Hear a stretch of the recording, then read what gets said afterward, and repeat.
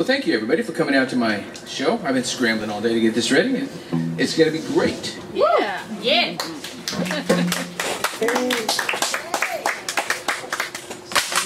So, I had a very strange year. A very strange year. A weird thing happened to me. I got a prosthetic leg this year. People who know me know that I've been a runner for 35 years. And I've had some of those people say, is it hard to run with a prosthetic leg? And I say, well, it's certainly harder to run with a prosthetic leg, but luckily the one I got is very light. And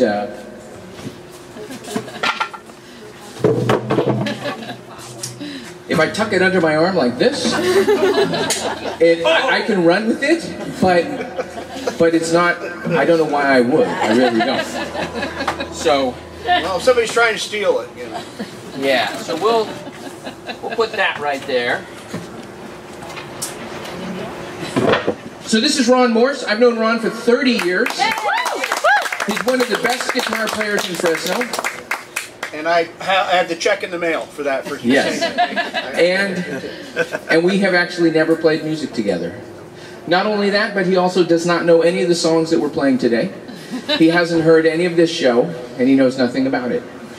So, you're probably wondering, well, why are you telling us this? So, here's kind of what's going on, right? I mean, I start out with kind of a weak side gag joke, I know. And then I introduce one of the greatest guitar players in Fresno and say, but what is our expectation there, really? I mean, he doesn't know what's going on. It may be great, it may not. I'm expecting it to be great, trust me, but we don't know. Anyway, so if you're wondering, it's because one of the things I found ways to be successful in life is I like to lower the expectations at the start. So I've just found that to be a successful way to get through life. I've had 7 substantial or reasonably substantial romantic relationships in my life with strong, intelligent, independent women. And I know, this guy's thinking, really, you? 7? But one of the ways I've been able to do that is by keeping the expectations low. It's worked for me. So,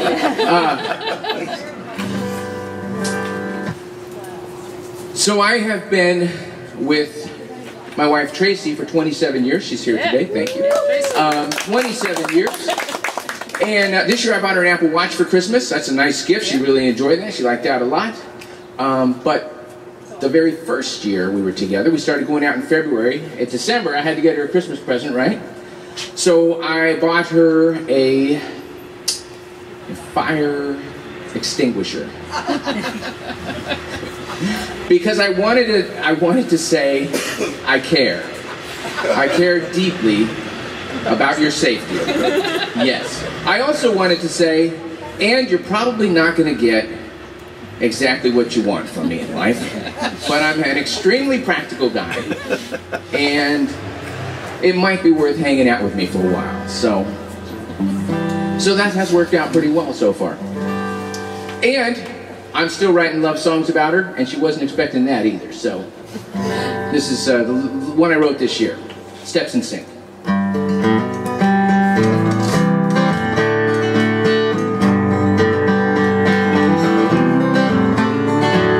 Say what you want, say what you will, pick out anything your heart desires and I will pay the bill. Go where you like, run through the trees, I would take you anywhere you want if you ask me, please. You and I walking by a plate glass window, we look so right. Steps in sync, reflecting in pink neon light. And I take your hand, oh, I'm still a fan, have been from the start. And I never had apart.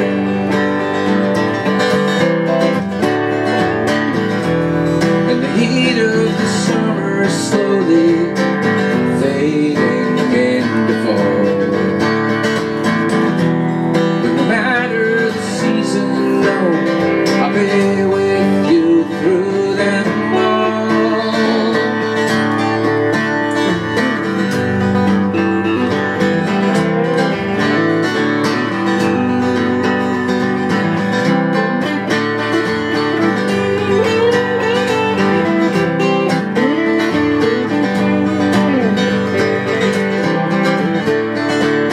Open my eyes, I see your face. At times I'm still surprised to realize that you and I will share this place. I don't know how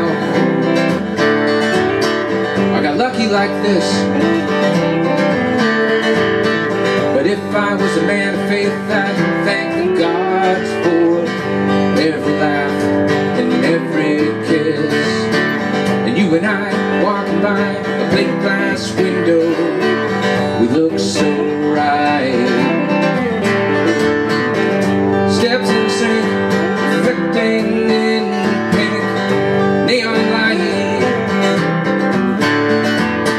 And I take your hand, oh, I'm still a fan, have been from the start. And I've never had a change of heart.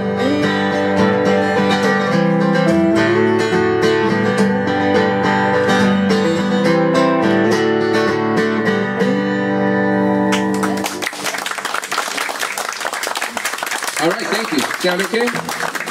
That was our sound check and the start of our show. Good, good, good, good. It's Rogue Festival, day one for me, so. Yay! Woo! Woo!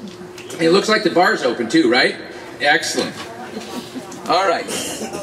So one day I wake up and I think, hey, I need a prosthetic leg. So I go on eBay. 3 minutes later, literally, this is true. All my stories today are sadly true. I go on eBay and 3 minutes later, 57 choices. I pick one. 2 days later, it's at my house. I think what a strange world it is we live in. You know, I've been around a long time now, and I never thought we'd live in a world like that. But I'm certainly enjoying it. So another very weird thing that happened to me a long time ago was back in 1983. I was living in Tucson with my first wife. My first wife's name was Julie. And I was working in an ornamental iron shop down in the south end of Tucson. A little ornamental iron shop. I was working as a welder, and one day the boss comes in and he says, hey, I need you to drive all the way to the north end of town, or go up to the north end of town and pick up this car I've had sitting out in the middle of the desert for 18 months and drive it back. I said, okay, you know, I'm just a guy working. I just do what I'm asked. And so I said, so he says, yeah. So I'm gonna have Fred take you up there. And Fred was our bookkeeper. And he did the accounting, and he answered the phones, and he made the appointments. And he drank coffee all day long out of one of those glass coffee mugs that, by the time I got there, it was translucent brown. I don't know if it had ever been washed. And he smoked more cigarettes. You know, this is back in the days when you could just smoke in your office, right? Anybody remember those days? And he smoked more cigarettes. Anybody remember those? They were 120 millimeters long. They were a little skinny, and they had brown paper on them. And the ash would get really long. That was the weird thing about it. My grandmother smoked them while we were playing Yahtzee. And you'd be sitting there and you'd be watching, you know, and she'd have the ash, and you'd think, wait, the ash is that long, and you're watching that, and then she'd put it down the ashtray and it'd get like that long. And pretty soon you're not paying any attention to the game, you're just watching the cigarette ash. And she was probably cheating, you know, while we were doing it. It's probably a scheme, I don't know. Anyway, so says, need you to go up to the north end of town with Fred. Oh, the other thing about Fred is he only had one leg. He only had one leg. And it was cut from above the knee, because he had a strange hinge that went reverse. So it looked like his knee went backwards, but I'm sure that I never saw his leg, but I'm sure it was fake because his knee went backwards. And he would walk like this. And it would kind of go down, and then it'd bounce him back up, and he could get around pretty well. So I thought, okay, well, we're gonna go, and he drove a little Fiat X19. I thought, okay, this is gonna be interesting. It'll be interesting to see how he has his car tricked out, so we can do this. So we get in the car. You know, I get in, I buckle up. He gets in, fits his leg, lifts it in the car, right, and lights up a cigarette, lights up one of his Morse cigarettes, and he says, and I look over and I think, oh, that's a 5-speed manual transmission right there. This is gonna be interesting. I want to see. He must have something on his hands or something to control how this is going to happen. So he picks up his leg and he shoves down on the clutch pedal, puts it in reverse, and we back up. He's got his cigarette and the ash is about that long at this point.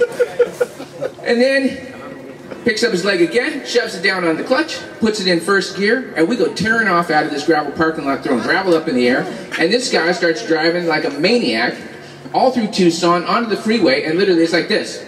Wah, wah, wah, wah.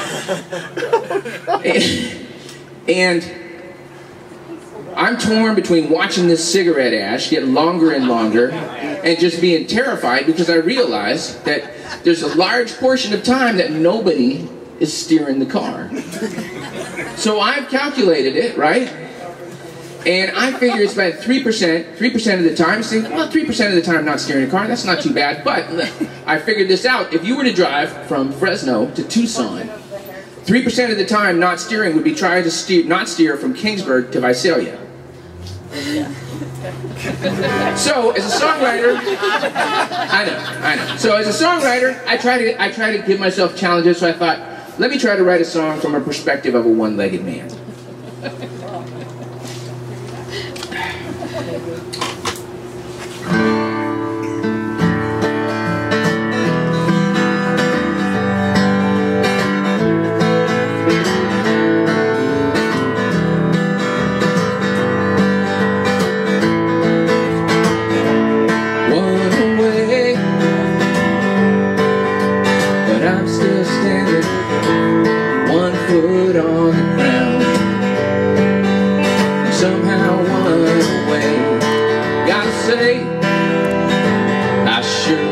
Up that landing, but what goes up comes down, and I'm here now on the way.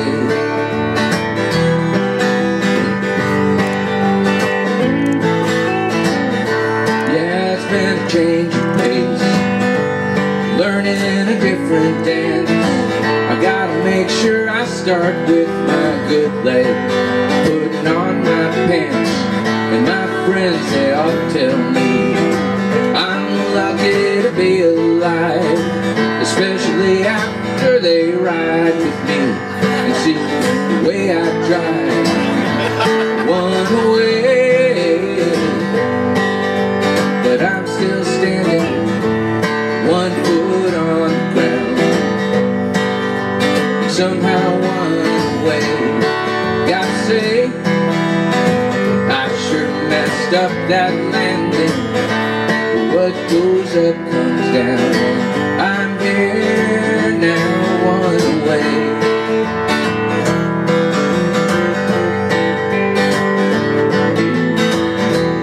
Yeah, I put my best foot forward. I'm not pulling your leg. I'm in this for the long run with you. So let's jump into the deep end. We don't need to take baby steps. You just need to walk a mile in my shoes.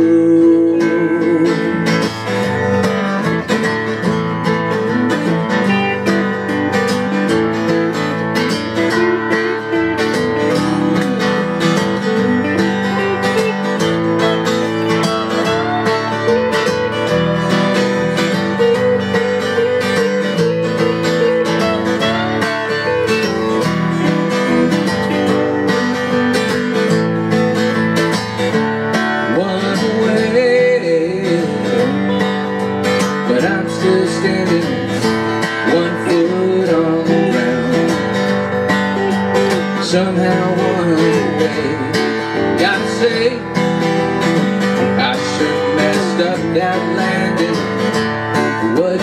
up, comes down. I'm here now, one away.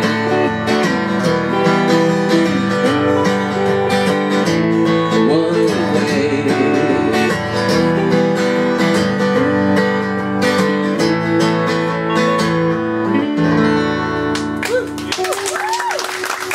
All right.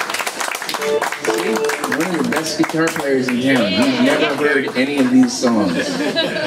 I don't believe it. Victor, I can only pay you one time. So I had a weird thing happen to me this year. I had an ultrasound done on my testicles. It was close to the weird, probably one of the weirdest things that ever happened to me this year. So what happened was I was having pain in my testicles, and after a couple weeks, when it wasn't going away, I thought I better go to the doctor and I better get this checked out. So I go to my doctor checks it out, and she says, I don't see anything. And I said, well, I just wanted to come in and get checked out because my father had testicular cancer when he was 50, and he didn't get checked out, and he let it go too long, and he ended up losing one of his testicles. He had it surgically removed, and he also had radiation therapy because he had testicular cancer. She goes, huh, 50? And I said, yeah, 50.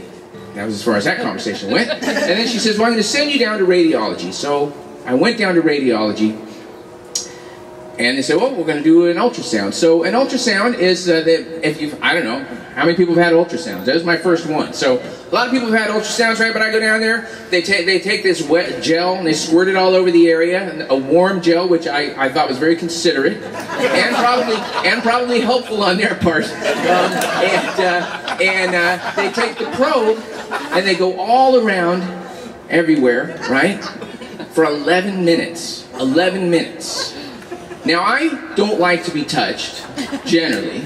I especially don't like to be touched by strangers, especially not for 11 minutes. I can't ever remember a time when I was touched for 11 minutes by somebody that was a stranger.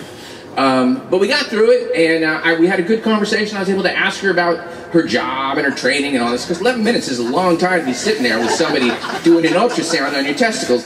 Trust me. I said, well, what do you do? She said, well, mostly 90% of my job is pregnant women. I said, well, this breaks up your day pretty good. So I was thinking about this because I have a picture of my dad and my mom and my first wife, Julie, and me in Tombstone, Arizona, and my dad looks uncomfortable. He always looked uncomfortable in pictures, but he looks uncomfortable because I remember it was right after he had had his surgery and his cancer treatment, and that just freaked him out. It freaked him out. Now, he ended up living another 32 years with just one testicle. He didn't have any problems, it was fine. But I'm a guy, my motto is, I think you can check this on Facebook, my motto is if you don't have a backup plan, you don't have a plan, right? So, I know that I can live with only one testicle, but I'm the kind of guy, I come to this show, there's my spare guitar. I like Ron because he brought a spare guitar too. So, if I got testicles, I know I can live with one, but I want that spare. So that's why I went to the doctor. And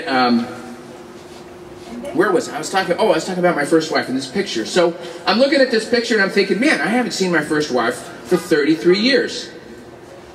And the last time I saw her, we had a good little 2-year practice marriage. It was good. We partied pretty easy company.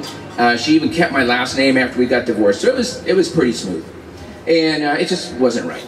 And so anyway, she sent me a letter a couple years after we get divorced, and she says, my brother, who I'd become very close to, Mark, had a terrible accident in the desert, and he rolled a tractor over on himself, and it crushed his foot, and one of the levers on the tractor actually went down and tore through his groin, and he almost, see, this guy's like, oh, that sounds bad. He almost bled to death in the desert, and he ended up losing a foot right about there, and he ended up losing a testicle. Yeah, that was terrible. Yeah. Where am I going with this story? So, you know, I gotta come up with one-legged man stories. That's the only other one I know. So anyway, he didn't have one leg when I went to see him. He was doing fine. Last I heard, he was doing fine. When I saw Julie, it was a little bit awkward. We had been apart like 2 years. We really didn't have much to say to each other. Maybe it was just too soon to reconnect on that kind of way people do. But anyway, this is a song kind of about that relationship. It's called Chocolate and Love.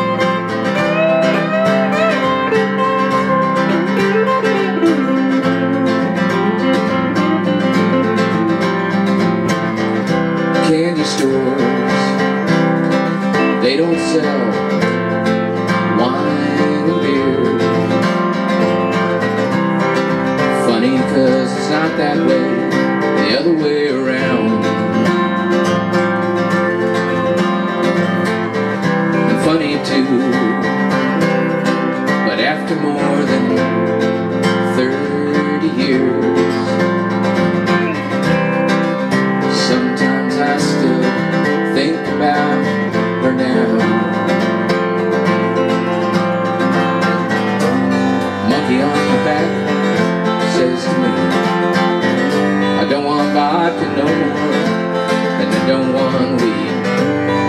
Just two things left I need love, chocolate and love,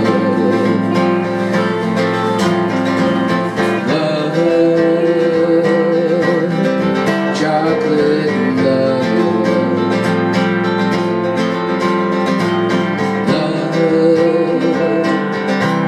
dark chocolate and love.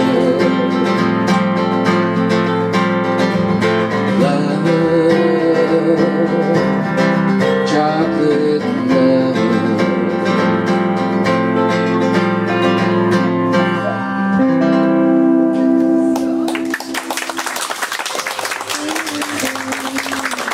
Thank you very much. So, Ron's doing a great job. Yeah. Doing the job that he was brought here to do. But I thought, why not give him an opportunity to do my job as well, so that I could take a break. You know, he's basically working for half the show, so Ron's going to do a song for us, so let me let him have the stage for a minute. Well, I think I might talk a bit because, you know, don't. Normally when I'm playing guitar, I have like a bass player and a drummer and a guitar player. I have like a backup so that if people start like coming at me with clubs, you know. So Victor said, well, you know, you could talk a little bit about music and that. So I got my first guitar when I was 8 years old. I mowed lawns all summer for the $13.50, tax included, that it cost from a thrifty drugstore. That guitar was worth maybe 50 cents total, and that's being generous. Within a year, it started coming apart. My dad and I had to start gluing it back together, which started with my messing with guitars, I think, because it was out of necessity.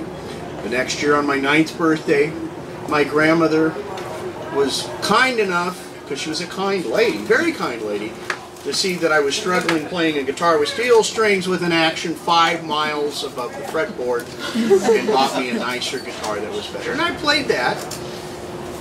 And then in junior high, I ran into this character who I thought was going to be here today, but he's not, so I can't pick on him, named Blake Jones. You can still pick on him. At Coyote Junior High School. We know who you're talking about. And I can't...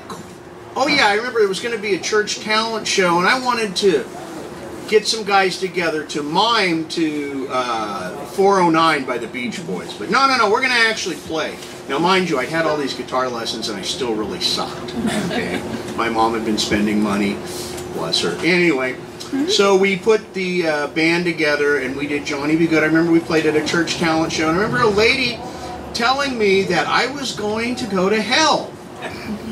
Now, considering that Blake was in the key of A and Rob, the bass player, was in A flat, and we were playing Johnny Be Good, if she would have said, "You're going to go to hell for what you did to Johnny Be Good," you know, she might have had an argument there. You know, and being a snarky teenager, I told her, "Well, it's none of your business," and all that. So my mom didn't like this lady anyway. So, but that got me started in playing in bands over the years, and through music, I have gotten to see the United States and Canada, along with 4 other guys crammed in a Dodge Tradesman van. And you know, nothing smells worse than a Dodge Tradesman van that's had 5 guys who can't shower regularly for 6 weeks in the summer going across the country. So I got to play, I got to go overseas thanks to music and Blake Jones. I got to play the Cavern. You know, no, I didn't mean any Beatles, but I did get to meet the younger brother, Pete Best, the guy who got kicked out of the Beatles. So that's it, you know.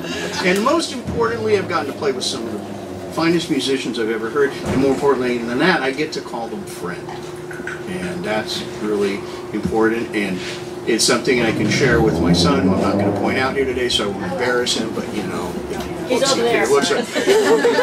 Mallory did it, not me. Okay, you can't get mad. And, he's a real conga player, by the way. Anyway, but this has been just something, you know, a wonderful thing over the years to get to play music with people like Victor. When Victor asked me, I'm like, sure, I'll do this, because this is, you know, there's no net, you know. So There's also no rehearsal. no rehearsal, nothing. It's like, you know, it's sort of, well, let's see what we can do here. And like he says, it does lower expectations. So anyway, I'm going to do a little thing. I do a little thing here, a little, I don't know, fake jazzy blues thing we call it. Jumping with Ronnie.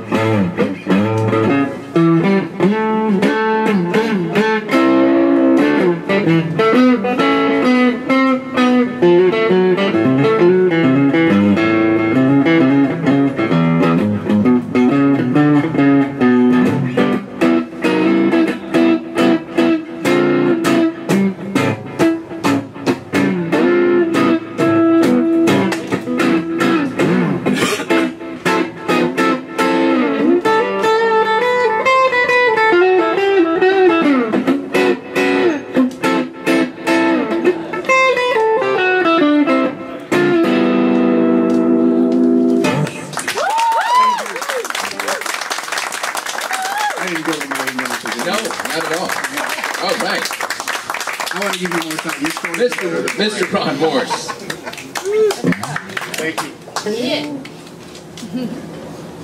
So you know, there's a Canadian band called the Bare Naked Ladies, and they have a song called "If I Had $1 Million." And when they play that on stage, people throw Kraft Dinner, which we call Kraft American macaroni and cheese. We call it macaroni and cheese, and they throw that up on stage. So the last song I did, "Chocolate and Love," I had been thinking I need a song to get people to throw stuff on stage, but I don't really like Kraft Dinner, so. Just saying. Just saying. You know, I play around town pretty regularly, so. Bring chocolate. Yeah, bring chocolate and throw it at me. Do a song about broccoli. No.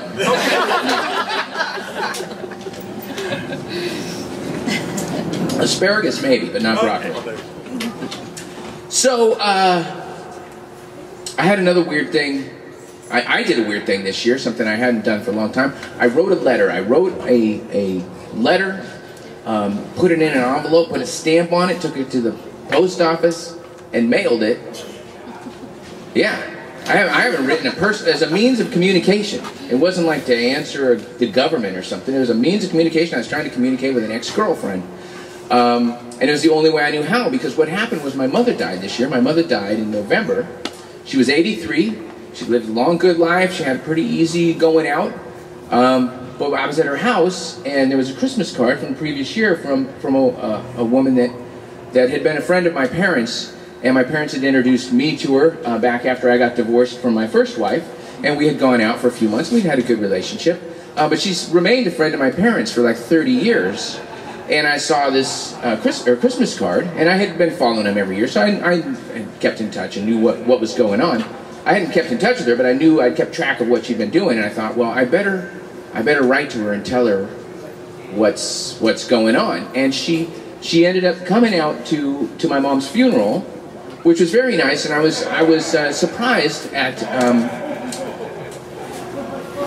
how glad I was to see her, because I'm not a very sentimental person.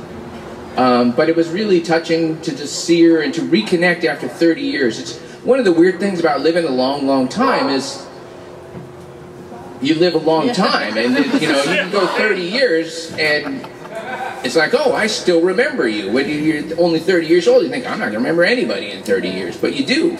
So it was just really nice to see her and reconnect, and she reconnected with my family. And so my mom was a very interesting woman. She was kind of cold and distant, and pretty rigid, right?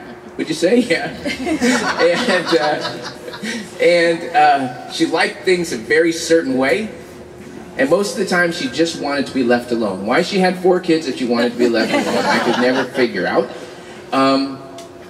But I just really respected that, and I understood that. And I thought, I get where you're coming from, lady. And I always got along really, really well with her.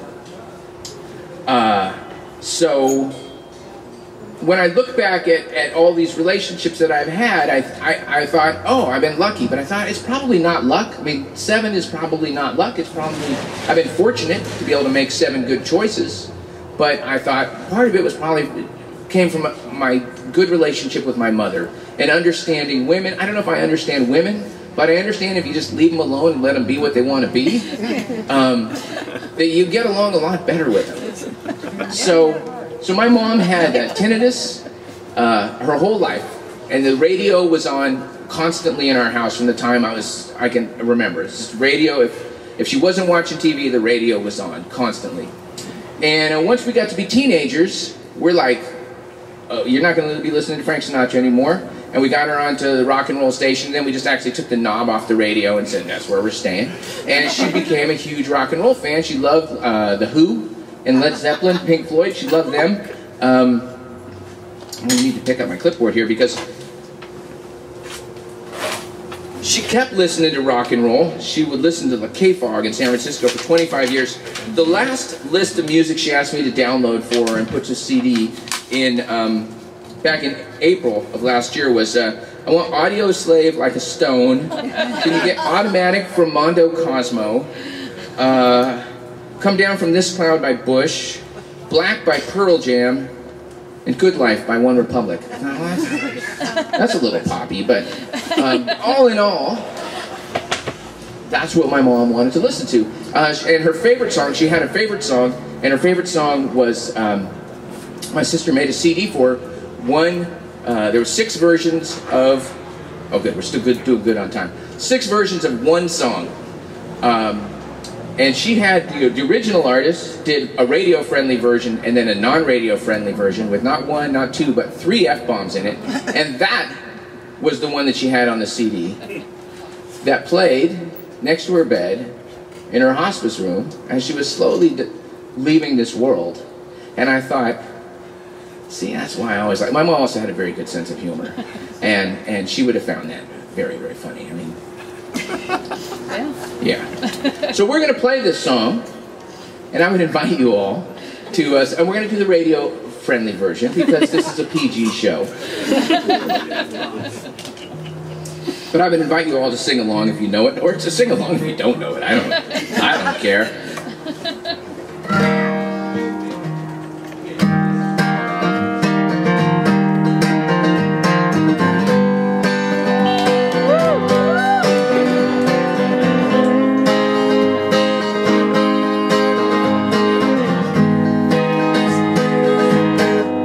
When you were here before,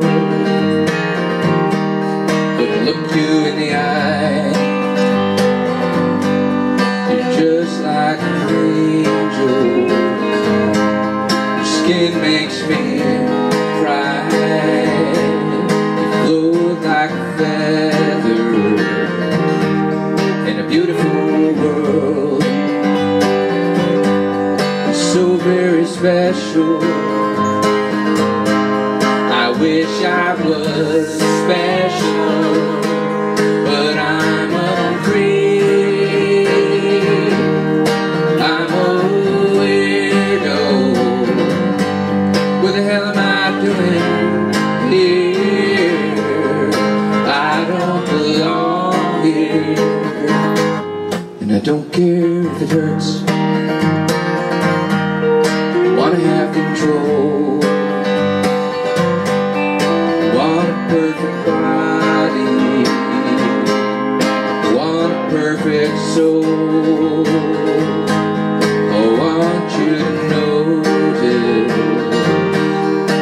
I'm not around. You're so very special. I wish I was special, but I'm afraid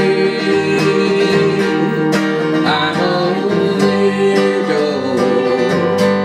What the hell am I doing here?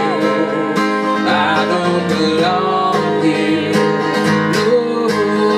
No, she's gone now.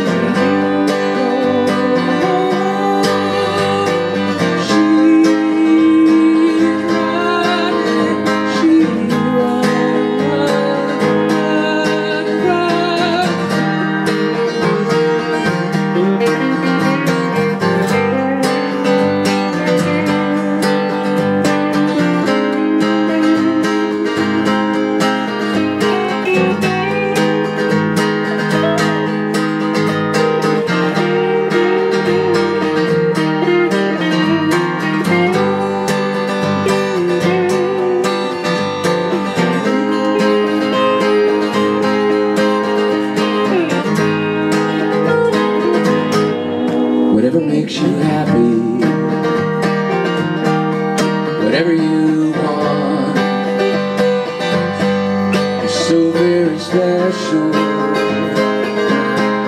I wish I was special, but I'm afraid I'm a weirdo. What the hell am I doing here? I don't belong here. I don't belong here.